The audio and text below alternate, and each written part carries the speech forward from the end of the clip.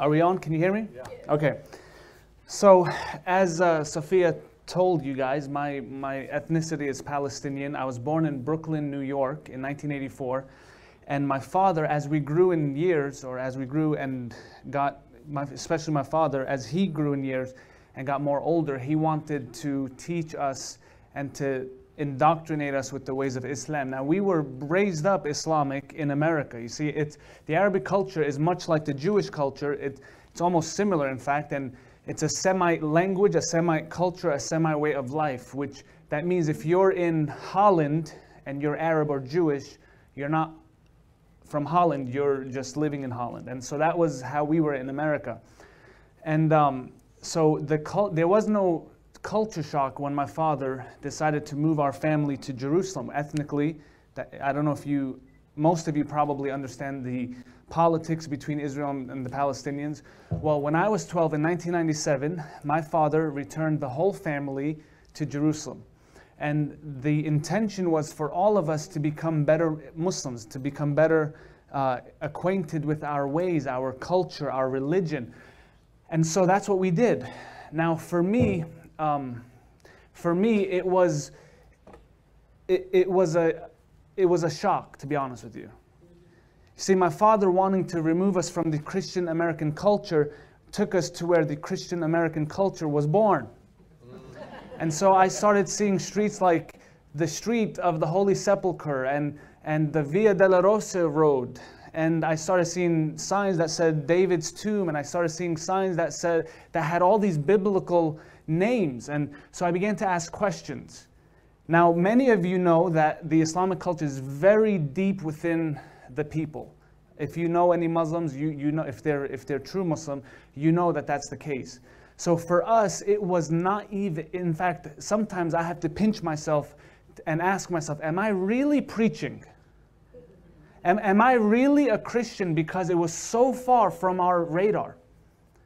My father built a 5-story building before we got to Jerusalem in 1997, and he wanted it to be used as a means of income. So about a year into my journey in Jerusalem, I began to have what I call a crisis of faith. I don't know if you've ever experienced a crisis, but a crisis is when you can't run away from the problem. Wherever you go, it's going to follow you. And even more deep than just a crisis externally, this was a crisis on the inside. Suddenly, I began to doubt and to question the very thing that made up who we were as a people and as a race. You ask any Arab man, what is the glory of the Arab society? And he'll tell you, Islam is the glory of the Arab society, and the Quran is the glorious message that we gave the world. In fact, there are scriptures in the Islamic doctrine that says the Muslim people are the blessing of God to the world. So for me to begin to doubt this, I was in essence doubting who I was as a person. And not only that, I was doubting my family, I was doubting my culture, and I was doubting everything I was taught. It felt like the ground that I was standing on became sinking sand. My question today is, have you ever experienced a crisis in your life? You can't run from it, you just have to wait for it to be over. Right about that time, I began, mind you, giving my heart to Islam and giving my heart to the culture and giving my heart to all of these things. I did my checklist. I prayed. I went to the mosque, the beautiful dome of the rock on the Temple Mount. I've been there many times praying, putting my head on the floor with my father, and that's what we did. You see, when you're seeking God, I call it the checklist. You do your checklist. If you're Jewish, whatever religion you are, you pray, you fast, you read your book. So I was doing that. I was reading the Quran. I was memorizing the verses. I was going to, in fact, I had an Islamic class every day, 6 days a week. I went to a school that was teaching in English, teaching everything that we would have to know to get our diploma and to get our high school education, but we had to have it Islamically. And so for me, at the end of the checklist is where I found myself. Now, can I share something with you? And I'm not knocking any other religion, but do you know the fact that you feel and sense the presence of God is a miracle in and of itself? Did you know that today 1.6 billion people will pray 5 times a day? Most of them will pray 5 times a day and will never sense the presence of God. That's right. That's right. And I found myself in this crisis of faith. And about that time, remember the 5-story building my father built before we got there. There came a really nice, sweet-looking blonde lady with her husband, and she knocks on the door, and she had a southern drawl, and she said, "We heard y'all had an apartment. We're looking for one. Do y'all have one?" And it turns out these were Rhema Bible graduate missionaries. And my father, being a good Middle Easterner, he said, "Absolutely, give me your money and move in." And so that was about a little over a year into that journey. And for the next year and a half, I began to meet and get to know the happy people. I called them the happy people. And I wish I could tell you that I was happy for them being happy, but I wasn't. Because I was taught things like the Jews and the Christians are infidels. And I remember it was such an anomaly for me. Did I say that word? Is that an anomaly? I'm glad I didn't say monopoly, right? It was such a curiosity in me. Why are these infidels so nice? And I got to know them, and they would smile, and they loved Jesus, and I thought they were crazy.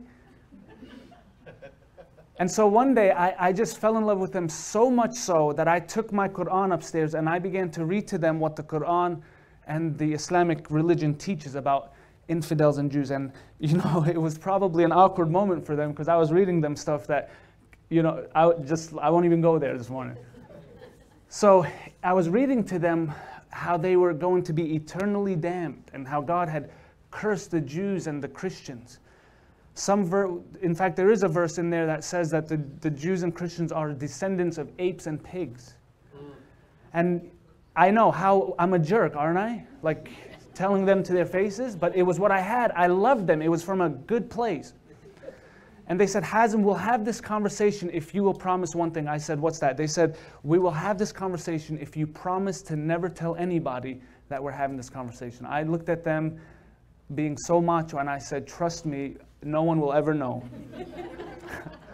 I'm not trying to start any trouble, And so that conversation lasted that year and a half. And towards the end, I found myself in a church in Jerusalem. First time in my life I ever went to church. Mind you, I'm still in this crisis of faith. A Muslim never goes to bed Muslim and wakes up Christian. It's just, we don't go to church and raise our hand every Sunday. And, that's just not how we do it there. It really is a sacrificial thing to follow the Lord.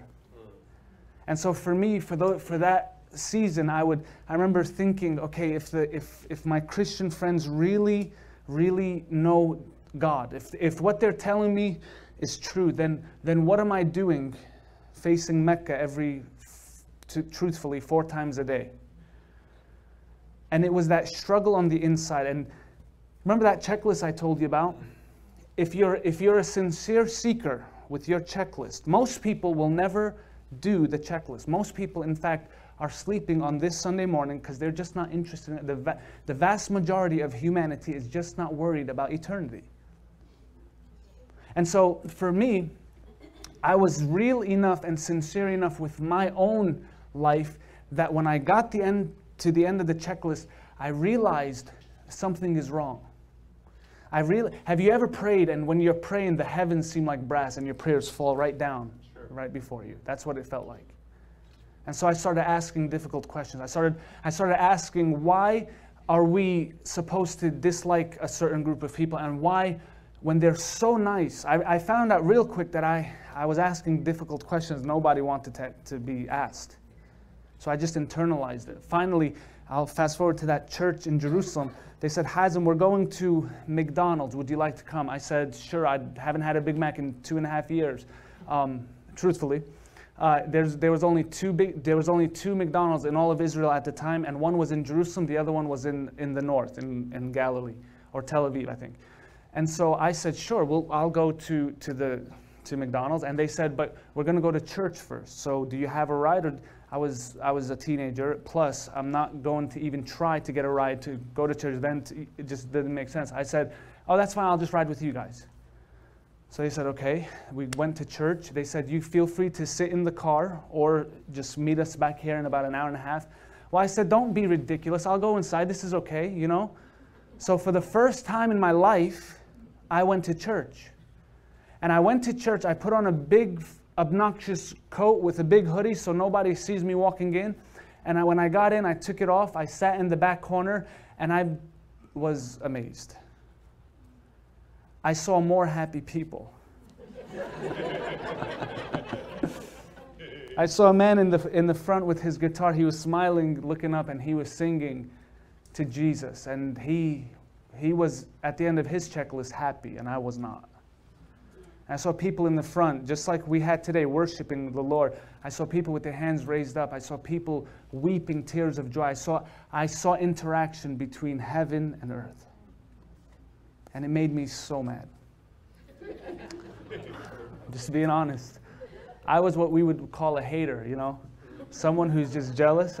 I wish I could say I felt I didn't. I was in that and I got so uneasy. I said, okay, I have to get rid of this emotionalism and I need to be a good Muslim. So I pulled out my beads. Praise Allah, praise Allah, praise Allah, praise Allah, praise Allah. And then there's no God but Allah and Muhammad is his messenger. And I started doing the beads, what kind of like the Catholics have their beads, we had ours. And 20 minutes later, I'm still watching them love Jesus, sing happily, and I'm sitting there with my beads. And I thought, okay, this is not working, you know. So I said, okay, first time I ever went to a church. I said, okay, this is not okay. I need to pray. I went downstairs, found an empty room, and I faced towards Mecca, and I prayed the darkest prayer I had ever prayed. You know, Jacob wrestled with the Lord, right? That was the end of my wrestle with the Lord. And here's why that prayer was dark. It wasn't because God was not there. It was because I did not want to see the God that was there. And finally, at the end of that prayer, with this righteous anger, I looked up to heaven and I said, you know what? I quit. I quit. I quit doing your job. For 3 years, you see me struggling to hold on to this faith that I'm supposed. I pray to heaven that you are who they said you are. And I pray to heaven that Muhammad is not a false prophet. Because I know what's before me if this was reality.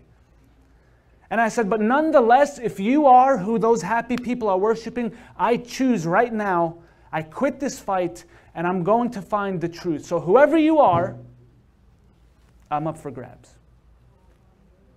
And I went upstairs, and they're still happy singing and worshiping the Lord. And this time, I wasn't angry. This time, I was actually enjoying that these people who reached the end of their checklist found what they were looking for. And it was the next day I went up to the Christians and I said, you know what? I made this decision. I quit doing God's job. I'm going to pray. And if I have to pray in the name of Jesus, I'll just whisper it. And it'll be a secret, you know. They said, Hazem, we will do this with you. And we're thrilled that you have come to this conclusion, because they knew my struggle. They said, but we have to do one thing. I said, what's that? They said, you cannot tell a soul. I looked at them very macho and very strong. And I said, trust me. It ain't happening. I'm not telling anybody. And so for the next few years, I ended up being an underground believer. The war began in the year 2000, and that's when we returned to America. In the year 2000, we returned to America, and it was such a hard time in my life. It was a hard time in my life because here we left America to run into, at least for me, to run into the Jewish Messiah, Jesus. And now that I actually submitted to the Jewish Messiah, now we're coming back to America. It was so confusing. And so I remember the war had just really confused me. The war, you know, as a Palestinian, I was being told the things that Israel was doing to the Palestinians. And no doubt, the Israeli channels were propagating what the Palestinians were doing. It was just a big mess. It was war. Nothing good can come out of war. And so I got on my knees and I said, God, if the Jews are your people, why are they killing my people? Now I understand it was a very biased prayer. It was a very prejudiced prayer. It was a very ignorant prayer. Nonetheless, it was my prayer. Amen. At 15 years old, it was my prayer. And suddenly I fell asleep, and I remember it was a dark room, and out of the darkness came a man. And I thought I was losing my mind. This man looked like Jesus. He had a beard like Jesus. He had long hair, wavy. It wasn't straight. And by the way, he doesn't look like the British guy on the movie we saw with the blue eyes. He had a tan. He had brown eyes, and he was majestic. The best thing I can describe him as is that he was the crossover between a priest and a shepherd. And he looked at me and said, read Isaiah 22. Now, I didn't have a Bible. Isaiah, who was Isaiah? He could have been a cartoon character. I had no idea. So I woke up, and I knew whoever this man was in my dream was a high priest. I never heard that term, high priest. So I went upstairs to the Christians, and I said, I had this dream. I think it was Jesus. And this is what he said. They said, Hazem, do you have a Bible where you can see? I said, I couldn't have a Bible. It was not safe to have a Bible. And they said, well, we have a prophet named the prophet Isaiah, and in the Bible he has a book, and it's called the book of Isaiah. Well, let's read it. And when I began to read it in the NIV, or the Message translation, it was as if I was reading a newspaper. Now, not all the verses were for me, but some of them were just amazingly precise. In a time of war, Jesus shows up to me and says, read Isaiah 22. And here's me with a broken heart. I pray a very biased prayer, and he responds to this very biased prayer, and he tells me, read Isaiah 22. How does Isaiah 22 begin? It says this, O city of Jerusalem, city of tumult and chaos. What is happening in your streets? You go to the rooftops to see all your men dying. At the time, we would go to the rooftops. I would go to see the wars, to see the helicopters going back and forth, to see the stones being thrown. We were in a strategic part of Jerusalem. Just about a mile or two away was the West Bank, so that was a key spot to where I could see it all from the 5th floor. And then verse 4 of Isaiah 22 ministered to me like unbelievably. Verse 4, God says, depart from me and do not try to console me. Let me to weep bitterly for the destruction of my people. And suddenly this biased prayer is responded to by a living God who remember, this is a big contrast to the guy with the checklist who never heard from God before, right? And all of a sudden God is showing me his emotions. Sovereignly, I know what a high priest is. Isaiah 22 verse 22 says, I will give to him the keys to the house of David, and no man can open the doors that he closes, and no man can close the doors that he opens. They said, Hazem, this is a type of Jesus. And they took me to Revelation chapter 3 where Jesus says, I am he who holds the keys to the house of David. I open doors that no man can close, and I close doors no man can open. This biased prayer was responded to in a dream by a Savior who was humble enough to come and answer it. And the solution was the man in verse 22, Jesus. So we end up coming to America. I'm at this time still an underground believer. At the age of 17, I just couldn't handle living a double life. So the rubber met the road, and I left home in the name of college. My father, being the patriarch of the family, he thought he made a mistake by allowing me to leave for college. So he demanded I return home. And I said, I can't come home. He said, Hazem, why can't you come home? First time I consciously ever disobeyed my father. I said, I can't come home because I can't live the way we've been living. And he said, if you're not at the house in 12 hours, don't ever look back. And that was about 12 years ago. And 12 years ago, since then, he has kept his word. But the Lord has brought a whole lot of, I see some of your faces. So trust me, you don't ever get over stuff like that. You get through it, and with grace, God helps you. So you look at me, don't pity me, because I wouldn't trade it for the world because of what I've learned walking this out. So to make a long story short, I ended up for the next 6 months sleeping my life away. I ended up watching, literally I would either listen to the radio or flip through the channels, and then I would sleep for 16, 17 hours a day. I didn't know I was depressed. It's when you have no energy to get out of bed. I used to think people who said they were depressed were just whiners until I couldn't get out of bed. And one day I was flipping through the channels. There was a man on television. He was dressed in a white outfit and he was praying for people. And I thought, this guy is kind of weird, but he sounds like us. And it was Benny Hinn on television. All right. So he had our accent, and I just kept on watching. And that voice on the inside said, I have called you to this. And I remember it was so deep, it was so loud, it deafened me. It was so loud and so true. I didn't know it was the Holy Spirit, but I knew whatever this voice was, it was life-changing. And I'm trying to get out of bed every morning. And I'm supposed to preach. I had no idea what that meant later, and I'll connect the dots for you. So I turned the TV off and I did what I knew to do. I escaped it. I went back to bed. But something supernatural happened the next morning that I can't explain. At 8 in the morning, I woke up with a desire to get out of bed. And suddenly, I wasn't depressed anymore. Even though in my mind, I had rejected the thought, my body had responded to the purpose that God had spoken to me. And the details are, I'll spare you the details, but to make a long story short, I began to get plugged into the local church. I started doing the faithful, boring things that the checklist, pray, fast, watch, keep this submitted to the Lord. And before no time, I started meeting the right people at the right time, mix in some favor in there. And here I am, we'll fast forward to about 3 years ago. 3 years ago, I'm now working for Dr. Paul Crouch from TBN. And Paul Crouch says to me, he goes, Hazem, I have this feeling that you should be doing television. I said, Dr. Crouch, I have this feeling that you are wrong. Mind you, not connecting the dots from when that voice spoke to me. And for 3 months, we went back and forth. He kept on telling me, I feel the Lord saying you need to do this. And because of fear, I rejected it. And one day he said, Hazem, I have presented to you an opportunity. I pray you have the wisdom to make the right choice. And so at that word right there, it just struck me because I realized I had gotten to the end of the rope. And now I had to make a decision whether to put feet to my faith or to resist the opportunity.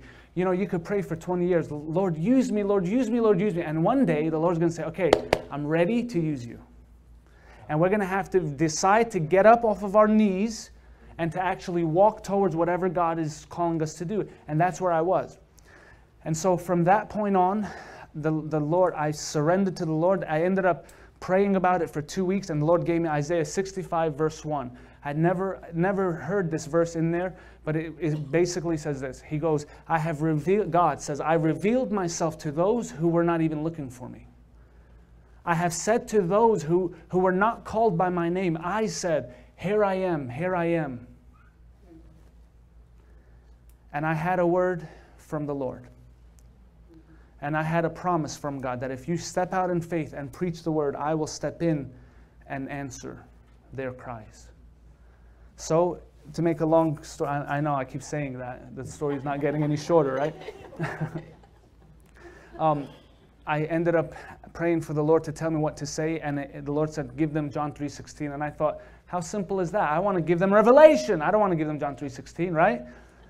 And what I found out because of my obedience to following what I felt in my heart, the Lord started coming through, and I realized that most of the Arab world have never heard of John 3:17 or 3:16. And so now the wisdom of the Lord was that He totally is coming through on this thing. When He gave me Isaiah 65:1, I can show you stories, emails, letters. I even got a few just recently. And here's the thing. We sit in church and we're like, wow, praise the Lord. God connected the dots. So I have called you to this. Remember that word? Now I'm preaching the gospel on television, and I'm kind of like a younger version of that guy I saw on television.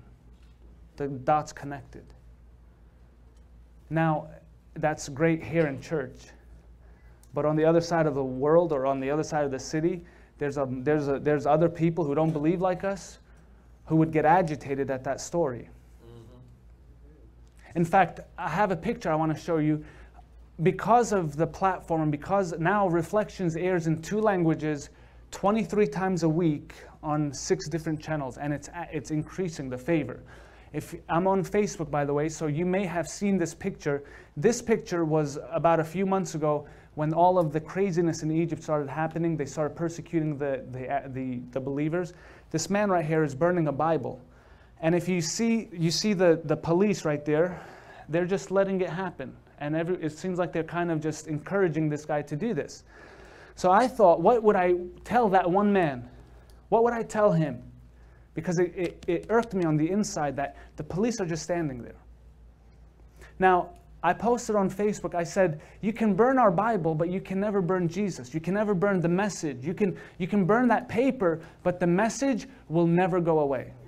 Now that's if you ask me, that's a pretty awesome statement, right? It wasn't meant to be like an anti-Islamic thing. It was just meant to be, this is what we believe. And because of that one picture, I got an influx of emails and hate mail. And I just got, and I prayed. I said, Lord, why something that simple caused such an uproar? And I began to, honestly, I felt intimidated because I'm thinking, I'm just preaching the gospel and they're getting angry because that man, not they're not all burning our Bibles, but that man was burning our Bible. And so the Lord took me to John chapter 20. He said, Hazem, this is what it's going to take for people like that man to stop burning the Bible. And for the sake of time, I won't read all of the verses. I'll tell you where I'm reading. Early Sunday morning, while it was still dark, Mary Magdalene came to the tomb and found that the stone had been rolled away. She ran and found Simon Peter and the other disciple. They have taken away the Lord's body out of the tomb. Peter and the other disciple ran to see. Verse 8, then the other disciple went in, he saw and he believed. For until then they hadn't realized that the scripture said he would rise from the dead. Verse 11, Mary was standing outside the tomb crying, and as she wept, she stooped in and looked, and she saw 2 white-robed angels sitting at the head and the foot of the place where Jesus had been lying. Why are you crying? The angels asked her. Because they have taken away my Lord, she replied. And I don't know where they have put him. Have you ever wondered where Jesus was in your situation? Sure. Have you ever wondered where the living Messiah is in your life? No doubt she was in this place. She glanced over her shoulder and saw someone standing there, standing behind her. And it was Jesus, but she did not recognize him. The praise team, you guys can come up real quick.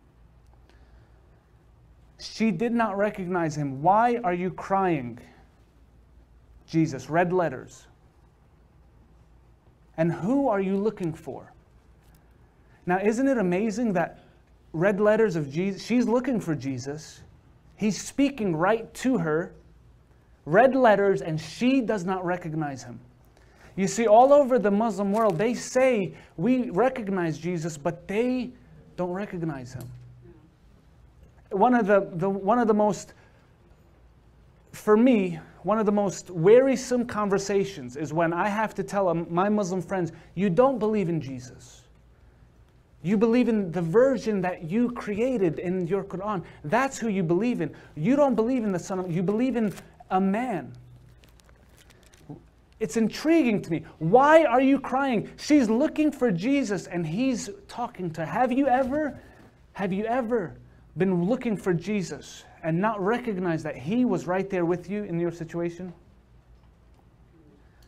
She thought he was the gardener, she said. Sir, if you have taken him away, tell me where you have put him, and I will go and get him.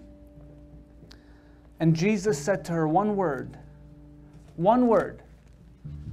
One word. He didn't preach to her. He didn't give her the Sermon of the Mount. He didn't give her the doctrine. No, he didn't give her a TV show. He didn't give her a Bible. He gave her one word.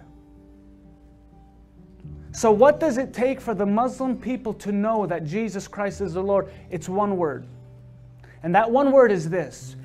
Jesus looks at her and he says, Mary. He calls her by her name.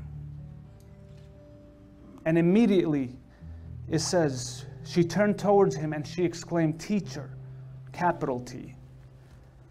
And Jesus said, I have not yet ascended, but go and tell everybody that I'm ascending to my Father and to your Father, to my God and to your God. What does it take for the Muslim world to recognize Jesus? It takes the Muslim world to hear the living Savior call out their name, because Allah never called out their name. Mohamad, that's a different, don't. And listen to what she says next. Verse 18, Mary Magdalene found the disciples and she told them, I have seen the Lord. And I found it really amazing in my experience with reflections and the program and ministering to two worlds. I found that He's so kind to reveal Himself, like He said in Isaiah 65:1. I have revealed myself to people who were not even looking for me. I can take you to the place where I met an underground Bible study in Jerusalem. And I looked to the brother on my right and I said, how did you come to know the Lord? And mind you, I'm supposed to be telling them how missionaries intercepted me in a crisis of faith and yada. And I look at him and I say, how did you come to the Lord? He said, oh, well, Jesus came to me. What does that mean, Jesus came to you? I didn't want to put him on the spot. You know what I'm saying? Like, I didn't want him to feel, I said, can you explain to me what that means, Jesus came to you? And he said, just like you're sitting there, I saw him. I could touch him, I could feel him. And Jesus took me to Jerusalem, to the southern steps, and said, he pulled out a book from the stone, and he said, preach my word. He said, at that moment, I knew he was the Son of God. Me being utterly humbled, missionaries intercepted me. Jesus came to him. I said, praise God.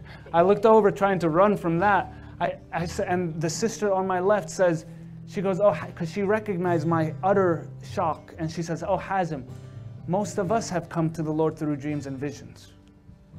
And I said, well, how did you come? She said, for a year, I would have the dream of the man dressed in white. And there was so much light around him, I couldn't see him, but I knew there was one man in that light. She said, for that year, I didn't know who this was. I called him the light. Jesus said, I am the way, the truth, right, and the life. No man comes to the Father but through me. You want to see what God is doing in the Muslim world? Turn off the news and start praying and seeing it by the Spirit. Because what we are seeing is a whole different situation than what the news is saying. I determined I'm not going to let the news tell me what's happening in the Middle East. I'm going to let the Holy Ghost tell me, right? So I encourage you today, if you are bored with your faith in Jesus, I implore you. He could be speaking right to you and you not recognize Him. Today, what are you going to do to recognize Jesus? I'm almost sure, I'm 100% sure that if you would listen just a little bit, you can hear Him. Not calling my name, not calling your neighbor's name, but calling your name. God bless you guys.